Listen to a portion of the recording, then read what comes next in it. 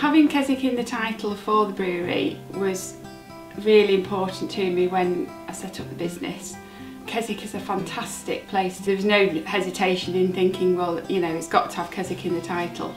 Well, with the brewery, we think, is the site of a much older brewery from about 1875, the old Keswick Brewing Company Limited, and it was also Allinson's brewery before that. So we do cask ales and we also have bottle beers, and we have a range of 4 regulars and we have 7 in the bottle beer range. All the water for Keswick comes from Thirlmere, so it's fell water, and it's lovely water and lovely water to brew with. The malts we get from Warminster Maltings, which is an old maltings down in Warminster near Bath. Very old traditional maltings, still malts in the way that they've always malted for over 100 years.